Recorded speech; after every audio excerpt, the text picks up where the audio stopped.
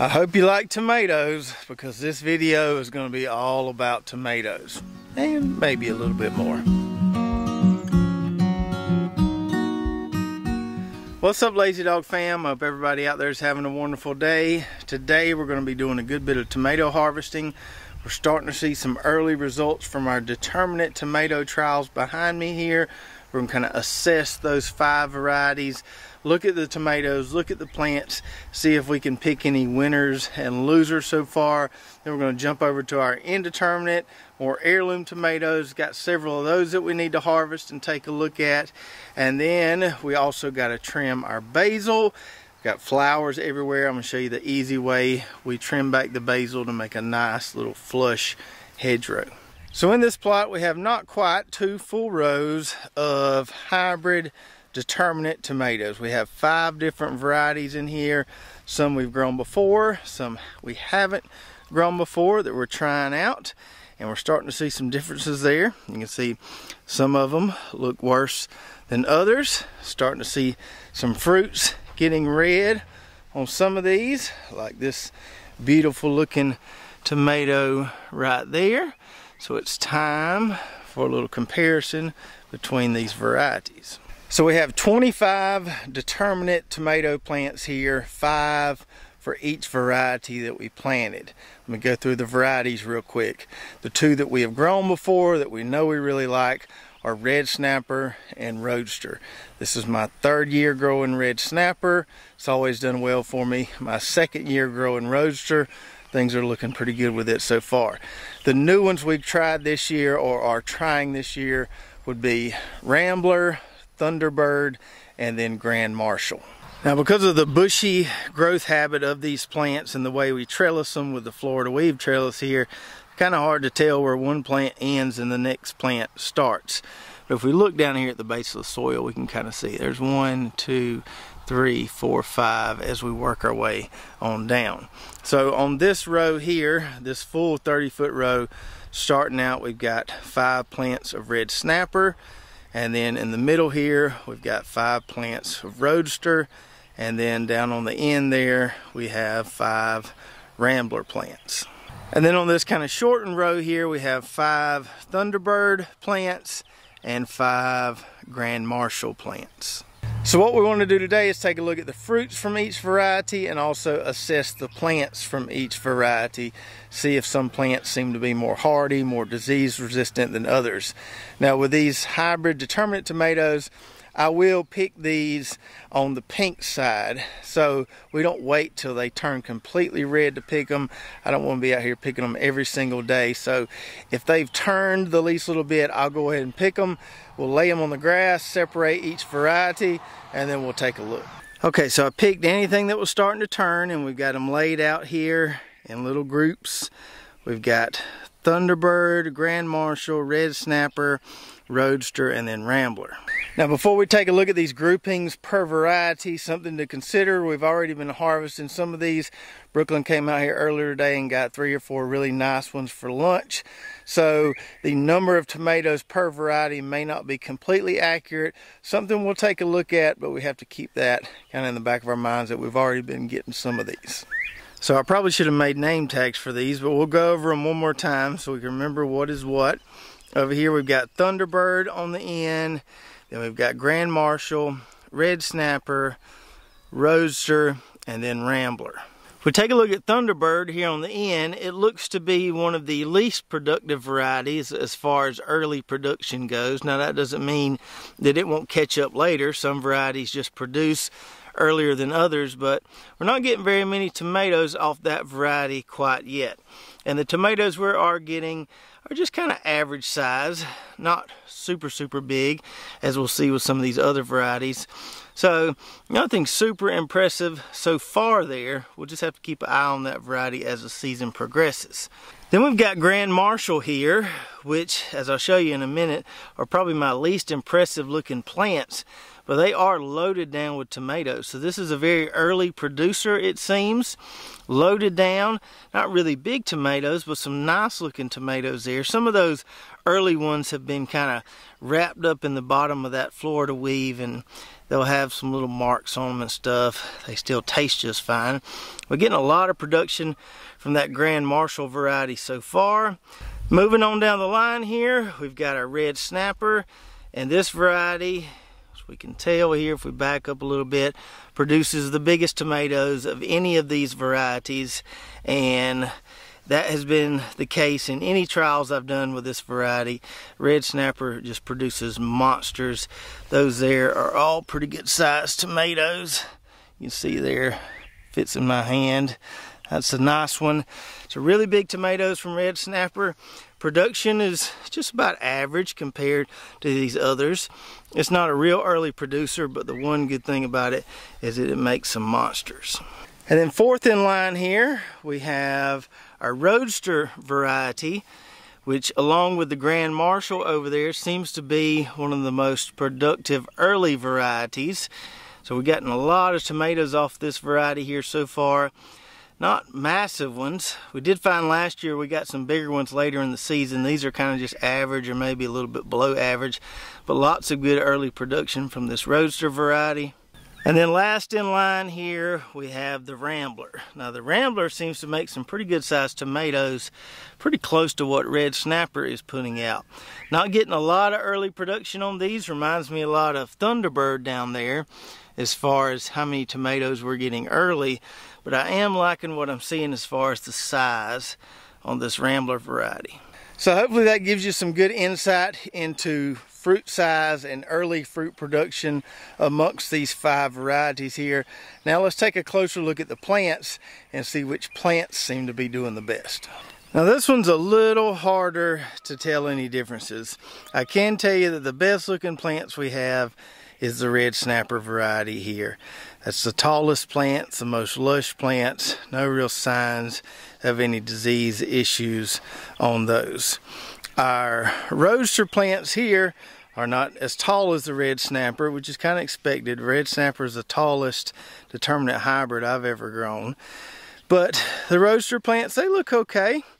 Not fabulous at the bottom there, but that's kind of expected at this point in the year with the heat we've been having. Those look okay. And then the Rambler plants down here, they're not very, very tall, but they look okay as well. But the 2 varieties that are giving us some issues as far as the plants go would be the Thunderbird here and then the Grand Marshal down there. It isn't every single plant from each of these 2 varieties. As you can see, a couple of those there look okay. Some of those here look pretty pitiful. Still gonna get a good many tomatoes off those plants, but we are seeing some notable issues there from Thunderbird. Let me slide down here and I'll show you Grand Marshal. So a few of these Grand Marshal plants like that look pretty good, but a few of them like this look pretty pitiful. As I mentioned, still loaded down with tomatoes there, but something to consider, the plant height on a few of these and those disease issues. So seeing those differences in plant health kind of got me thinking, okay, what do Thunderbird and Grand Marshal have in common, and then what does Red Snapper, Roadster, and Rambler have in common? It can't just be the fact that they're planted on different rows. Now I knew all these tomatoes had a pretty good disease resistant package, but not all of them are resistant to the same diseases. So digging a little deeper, I found that Thunderbird and Grand Marshal, the 2 that are giving us the most issues, are not resistant to tomato spotted wilt virus, or TSWV, and that's one we have a lot of issues with down here in the south. The other 3, Rambler, Roadster, and Red Snapper, are TSWV resistant. That's the only big differentiating factor I can find, and that is what I'm blaming the difference in plant performance on. So if we take all that information, looking at the plants, looking at the fruits, what can we come up with as far as some early, not final, some early conclusions? This could very well change in the next few weeks, but just early analysis, what are we thinking comparing these 5 varieties? So early conclusion number 1, red snapper is doing great, as it always seems to do for us. Not the most tomatoes, although it could be, because I think we've already picked several big ones from that red snapper portion of the row. But just looking at what we've got now, maybe not the most productive variety as far as number of tomatoes go, but the biggest tomatoes and the best looking plants, red snapper is a good one for us again this year. Second early conclusion, just like we saw last year, Roadster is a very good early producer. And by looking at the tomatoes we have left on the plants, we'll get some bigger size out of those as some of those kind of second round of tomatoes start to ripen. The Roadster's doing well for us, plants look good, and we're getting a lot of good early production. My third early conclusion, Grand Marshal seems to be a really productive variety. It is loaded down with tomatoes. The plants aren't as vigorous as something like a red snapper, but the production may be able to overcome that. It may produce so many more tomatoes that kind of decline in plant health really doesn't matter a whole lot. So I'm keeping a close eye on Grand Marshal. Got a lot of good early production from it. Yeah, we got some plants looking rough, but it is just loaded down with tomatoes. Fourth early conclusion on these determinate trials here. I'm not that impressed with Thunderbird so far. It doesn't have good early production, the fruits don't look very big, and the plants don't look that great.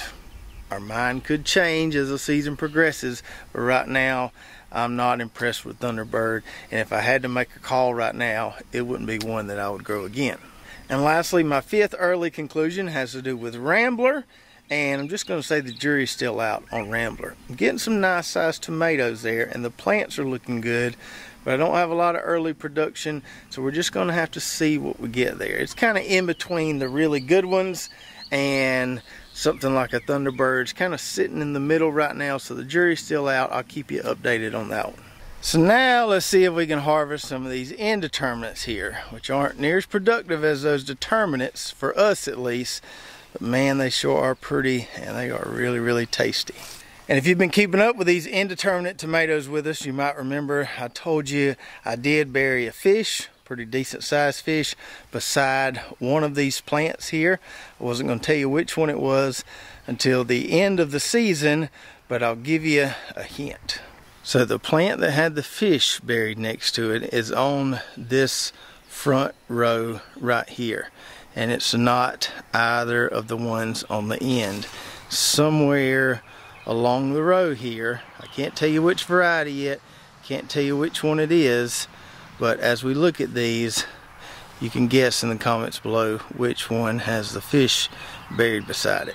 So let's take a closer look at these, and we'll start out with these first 4 here, which are the Paul Robeson variety. Really happy with how the plants have been performing on these. Really happy with the taste of the tomatoes. They don't make real big maters, or they haven't so far, but these are really, really tasty, and they seem to be really productive for us. That one there doesn't have any on it that's ready, but as you can see, we're loaded up pretty good. A couple of those are kind of ugly, which is what we expect with some of these heirloom varieties, but really happy with Mr. Robeson so far. And then the next variety we have here is the Dr. Wyche's Yellow, one I haven't grown before, much like the Paul Robeson.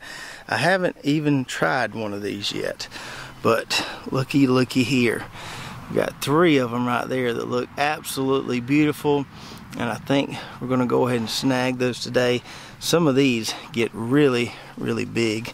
Check out that guy right there. That is a monster tomato. Then moving on, we've got a variety called Georgia Streak, which I wasn't planning on growing this year until we got a free seed packet and our seeds and such order, and so decided to plant some. Haven't tried these yet either, but we got one there that looks like it's worthy of a taste test here in a minute. And then lastly on this row, we've got this variety called Big Zack. And we're growing this one because this is one of the ones that Eddie over at Poor Boy's Little Homestead wanted to grow as a part of our Big Mater competition. And I'm looking around and seeing if we got any big mater candidates, and that one there, that was absolutely huge. That one might be a good entrant into the competition. Not a lot of these have turned ripe yet. Got a few small ones there we can try, but I'm going to hold out hope for that monster right there.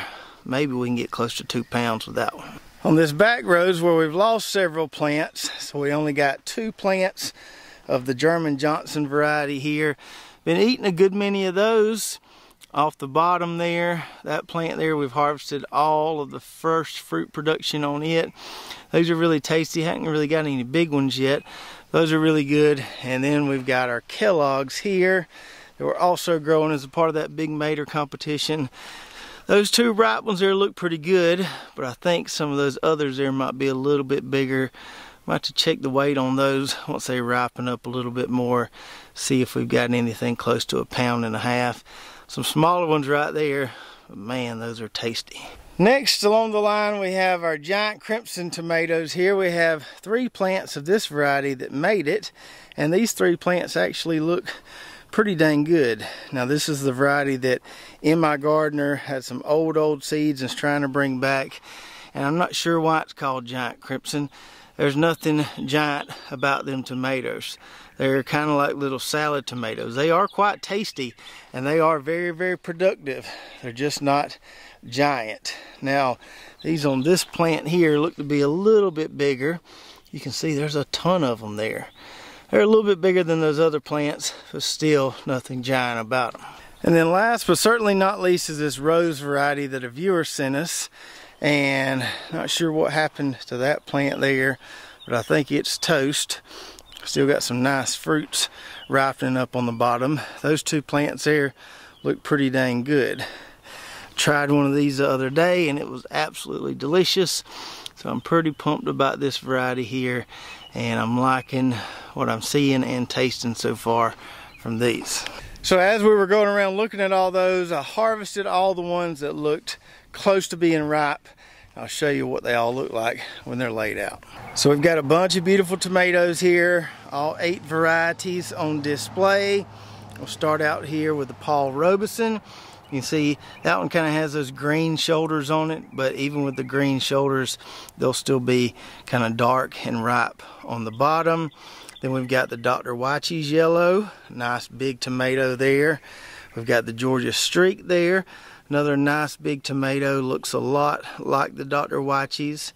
Here's our big Zach tomatoes, although not very big yet. The ones on the vine look a lot bigger. Move back down here, we have our Kellogg's Breakfast, which are beautiful as always and tasty as always. We've got our giant or not so giant crimson, very productive, just not very big. These rose maters here, absolutely beautiful and nice size on those. And then the German Johnsons here, didn't have much to pick there because we've been working on those pretty hard. Now after harvesting all these maters, it would only be proper for me to eat one of these right now as a snack. The problem is deciding which one to eat. They all look so good. This here big Zach mater looks mighty tasty, and I haven't tried one of those yet. But this rose mater here looks absolutely perfectly ripe. So I think I'll save this one right here for a sandwich later, and since we still have some more work to do, I'll snack on this small one right here. Now you can wash your maters if you want to before you eat them, but I know what's been sprayed on my maters, and it ain't nothing that I'm worried about. So I'm just going to wipe it off of my shirt here, and we're going to dig in.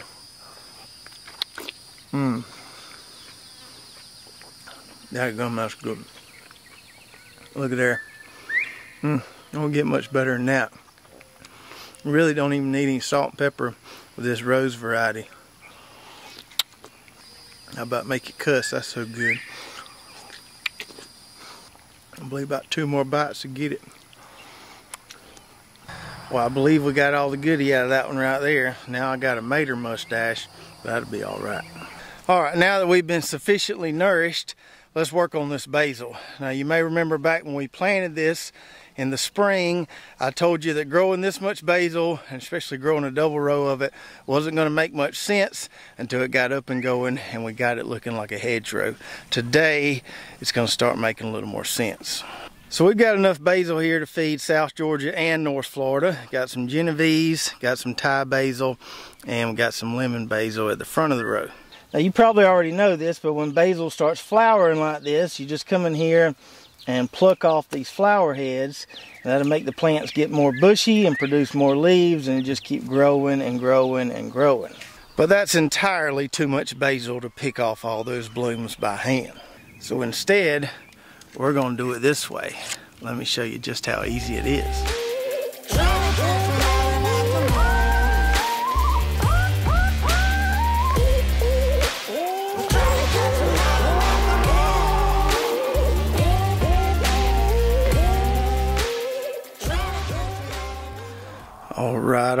All right.